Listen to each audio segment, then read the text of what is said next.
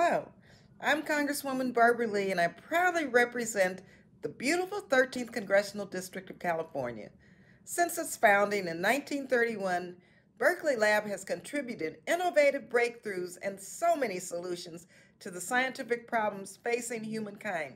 Just to name a few, Berkeley Lab research has been central to the study of climate change and will no doubt continue to be a part of the solution to the enormous environmental challenges that lie ahead.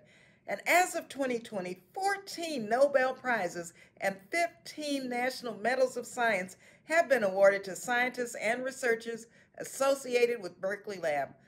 In addition to those remarkable contributions, I also wanted to highlight the incredible work Berkeley Lab has done in establishing programs to train thousands of students, exposing them to the world of research and innovation and preparing them for the STEM careers of the future. For 90 years, Lawrence Berkeley National Laboratory has been a world leader in advancing innovation and diversity and in developing the next generation of tools and technologies. I am so proud to represent this world-class research facility and its employees in Congress.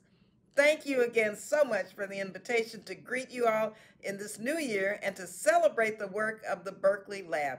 Happy 90th birthday.